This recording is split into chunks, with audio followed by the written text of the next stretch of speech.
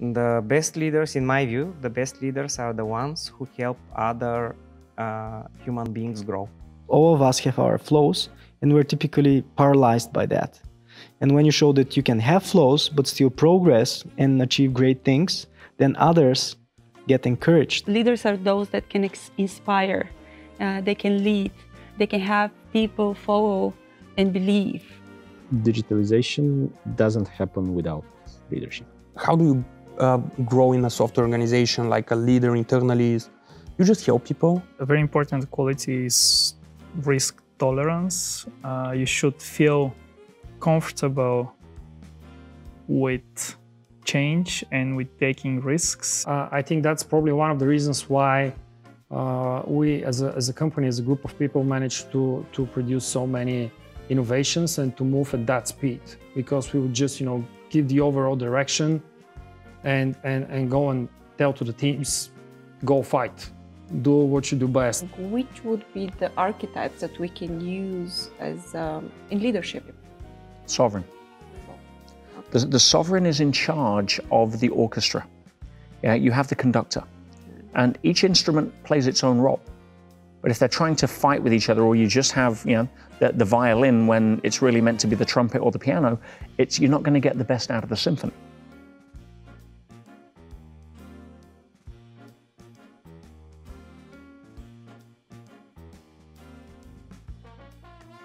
I'm going to start with this question.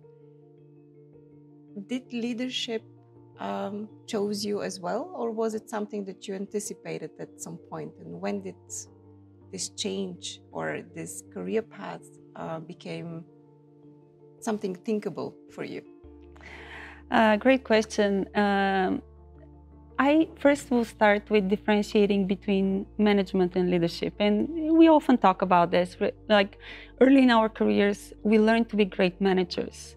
And leadership is something that you could develop from very young age, because leaders are those that can inspire, they can lead, they can have people follow and believe. Many people have natural leadership skills, and this is really easy to build. I mean, you could be a leader in an individual contributor role, right, professional role, and you could be a leader as a manager. But being a leader is something really important for us to be successful in any type of business. However, leadership skills you can develop as well. Particularly for me, early in my career, I was in US, and very fast my career developed, and I was given an opportunity to be a manager. And I had to learn on the job, really. With the years of experience, I started gaining those more people-oriented leadership type of skills, and focusing on those and really building on the top of the managerial skills. Am I a good leader today? That's something for everybody else to say, but it's definitely something that I think is extremely important for each business. Did you manage to get some lessons from your public service that you can apply leadership-wise in your company, in Log Sentinel? Well, first, digitalization doesn't happen without leadership. And I kind of thought it might just go as a technical topic, that, yeah, we'll change those laws, we'll make these systems and things will work. They can't. You have to have the thought leadership, the person that is kind of recognized as the one that knows how these things can be done, and that convinces people and drives people's opinion that this is actually important. Because the e-government thing has been unimportant for 20 years. It hasn't happened not only because there's corruption and incompetence and a lot of problems, but because there hasn't been leadership on the topic and it hasn't been important. Yeah, some IT people will do some systems and will replace the paper with a file. It sounds so boring in general. And so you have to have the leadership in that regard to make it happen. And back to whether it's that's a valuable lesson for startups. Yes, if you have a product, by default, it's not something that is universally recognized as something you need, because otherwise it would have existed a long time ago as a government. So you have to have the thought leadership and the drive to push that idea further, even though it might you might see disagreement, you might see people that are uninterested. I think that that's unimportant. You believe in that, and you have to lead the way to making this recognized. Whether that would result in a business success or not, sometimes there have been cases in the startup world that someone pioneers something, someone drives some topic and some concepts very far, and then their business fails for other reasons. But the niche is now explored, it's considered something that should be taken, and then someone else comes and creates a successful business out of it. But the role of the initial thought leader shouldn't be ignored. Which would be the archetypes that we can use as in leadership? Sovereign. Okay. The sovereign is in charge of the orchestra. Yeah, you have the conductor, and each instrument plays its own role. But if they're trying to fight with each other, or you just have, the violin when it's really meant to be the trumpet or the piano, you're not going to get the best out of the symphony. So if you go to mythology, let's use King Arthur as a great example. King Arthur was the sovereign. He had Merlin, the magician, that was required to create the magic and the solutions and the spells required. But if the magician is on the throne, then you basically just have a party and not a lot gets done. If you just have the warrior on the throne, you have a dictatorship. Mm-hmm. If you have the lover on the throne, the borders are going to get overrun because you don't have the boundaries. You think everybody's your friend, right? You just want to connect. Mm-hmm. Yeah. So the sovereign is the person in charge. Now, the sovereign's role is to call upon the warrior. There's times where you need to attack or defend. There's times where the boundary, if the Vikings are invading, you need to call upon the army to serve its purpose in that role. Anderson Silva doesn't walk into the octagon as the lover. I can promise you that. Yeah, it's going to be a very different outcome. True. When you walk, I talk to some of the students when I teach my health and vitality retreats, and I take people to the gym to teach them the body transformation exercises that I train. I tell people, every personal trainer knows your mind is either your best training partner or your worst training partner. And so the quality of the workout is determined not by the exercise routine that you have. It's determined by who walks in the gym. Mm-hmm. Yeah, the magician is going to give you all the excuses why you've done enough and you can quit early. That's the magician's job. You don't want to put the lover on the leg press when you're trying to do 400 kilos. I can promise you. Its association to pain is different. You want the warrior. But the sovereign is the person who holds the conductor's baton. If the sovereign is on the throne, then the country runs smoothly because the sovereign can call upon the right resources at the right time. So when it comes to being a CEO, when it comes to having that startup, people will be mesmerized by the vision of the magician. Mm-hmm. They will have to believe in the fact that you've got what it takes in terms of to get through the tough times, where you're going to draw on that warrior energy. You don't want a CEO that's a yes man or a yes woman. You're going to need somebody that needs to make the tough decisions when the tough decisions need making. But it's the sovereign. You need that air of leadership that is ethnocentric, that is doing this for the greater good, not your own ego, that understands the emotions that the staff are going through and the turbulence and can guide them through it from a mentorship level of sovereignty. Not belittle them as not good enough warriors or, come on, buckle up. So again, if you're looking at it through the 4 archetypes of the personality, and it's just different models of being able to work with this inner sense of energy that we have, then the CEO needs to have a strong sovereign. Otherwise, he's not going to be able to lead the ship when the waters get stormy. How do you grow in a software organization, like a leader internally? You just help people. Like, usually the way you see the new leaders is the people who first take the initiative, and the second is if there is a problem, who people cluster over. Like, for example, when I was out of the office, who is the person who takes over me? And I intentionally didn't appoint that. People just instinctively know, yeah, it's this person. And you start helping people. Like, if you help people, that's the moment you create empathy with them, back and forth, the way you mentor people. That's how you create stuff. And the third thing is you have to be reliable.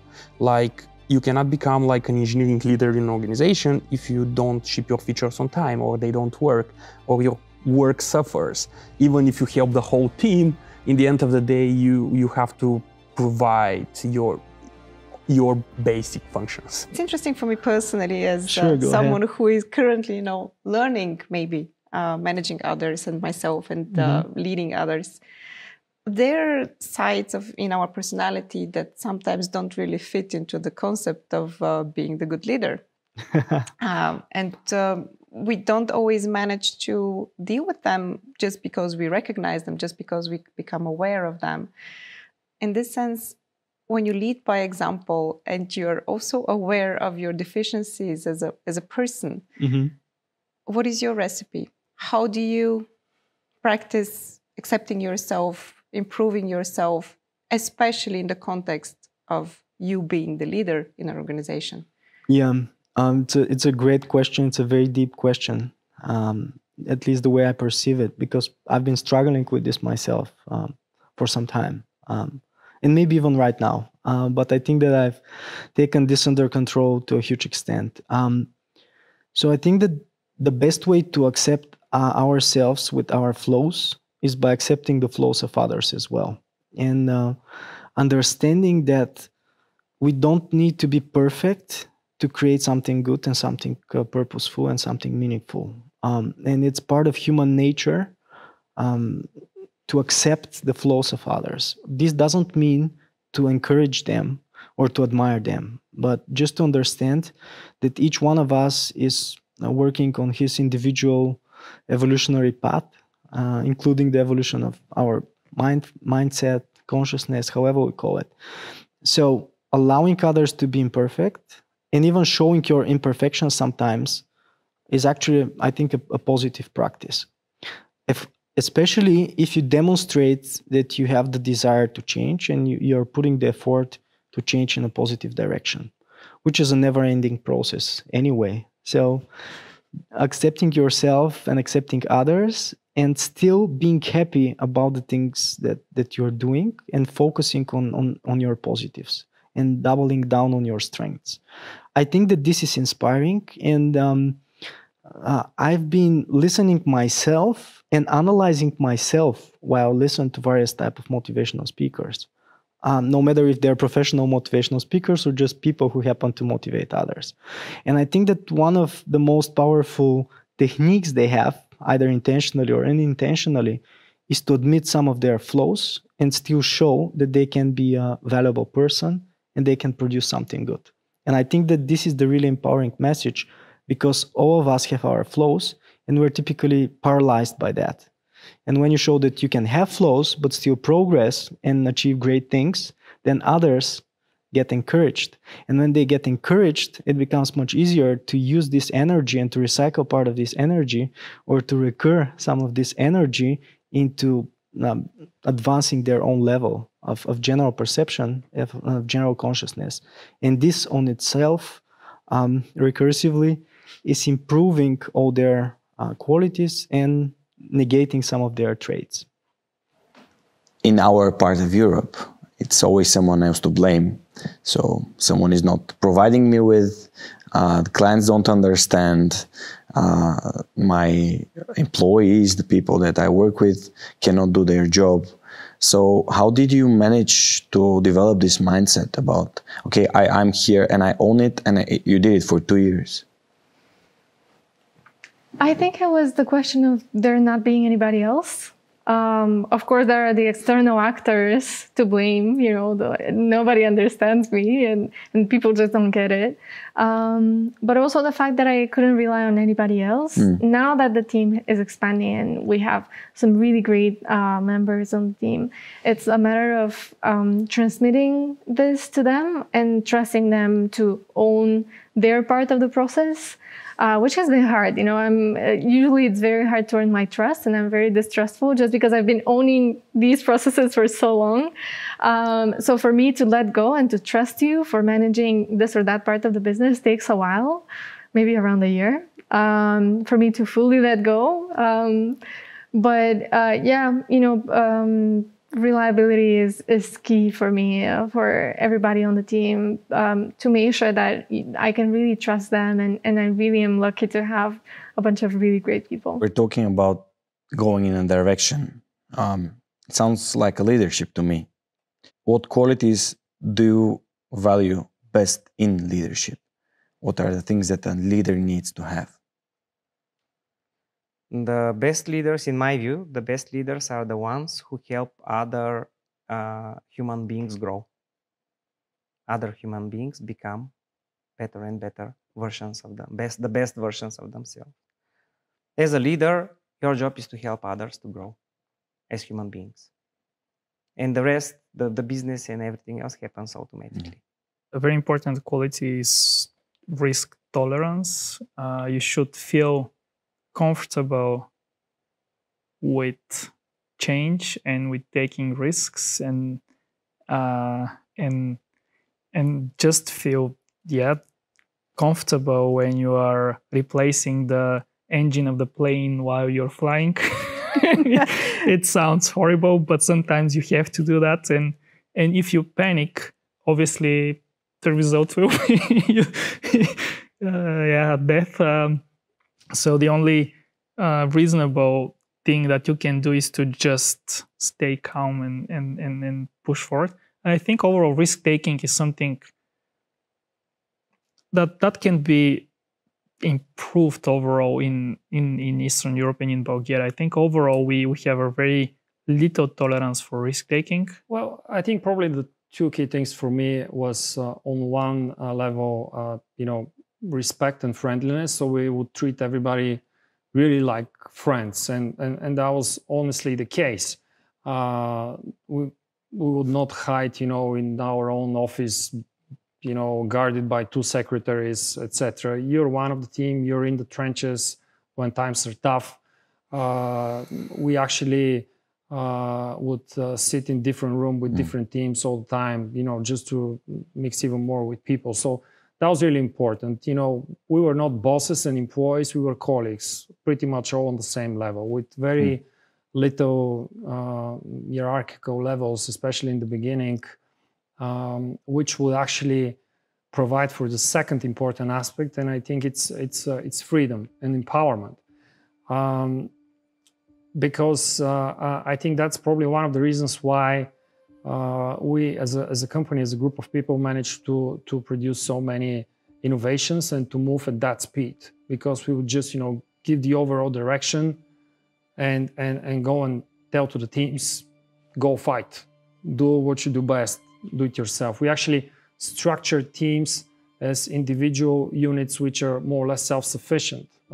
That's one of probably of our most clever early ideas. So you would have everybody in a team that could deliver a product from A to Z. You know, developers, QA engineers, technical support engineers, marketing people. We didn't really have sales, but marketing, technical writers, whatever. So all that group, you can take it, put it outside of the company, and it can operate as a small company. But also about me personally, I realized that I was so much distributed in so many projects, and lack of focus and chaotic, and losing myself in all this. So I started also looking for therapy, working with a coach. I've also escaped Romania or Eastern Europe, in the sense that I went to Asia for several years in January and December, the months which are less business oriented, to search for more spirituality. So you went to Asia, because the last time that we spoke, I think you were in Guatemala. So yeah. You've so traveled this is how around. it started, being in Asia and seeing how the community and how people are differently aligned, because being surrounded by the startup world, and several years back you could talk only startup topics with me. So people were saying, I cannot talk anything else with you besides startup. But now, so then I realized that I was too much focused on this, but also spread into many directions. I still am, but somehow the teams are taking over and I have more time, personal time. And in the end, I don't have to whip myself if something doesn't work out. And I was also putting a lot of pressure on me, which is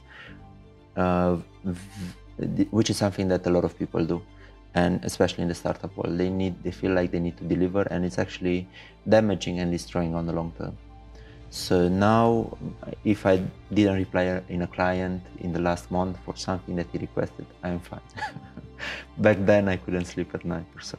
It's not the end of the world. Okay, so I'm just, trying to wrap up, all the good, tips that you're giving me, and maybe also to those who are watching us. So not being a control freak, let go of control, be more the catalyzer in a project, start things in a partnership, manage relationships.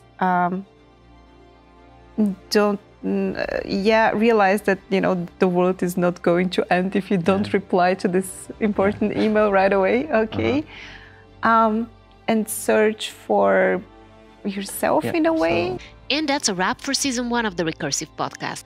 And stay tuned, we're coming back, and with some great conversation with the Bucharest innovation community. And if you're just as passionate about innovation as we are, hit subscribe for the Recursive podcast on YouTube or your favorite podcast platform. We're everywhere.